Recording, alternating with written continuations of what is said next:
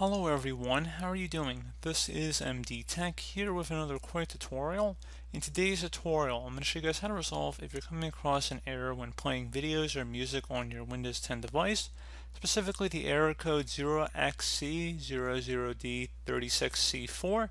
So this might be a media error that appears when you're trying to open up a video or audio file.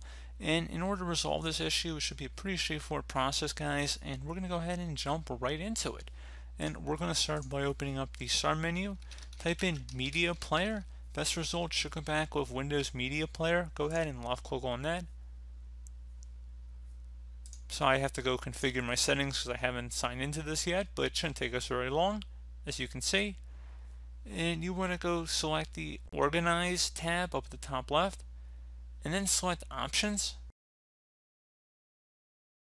Select the Rip Music tab. So if you do rip music on your Windows Media Player, there will be an additional option underneath here that says Copy Protect Music. You want to just uncheck that option, and then you would select Apply and OK to save that change.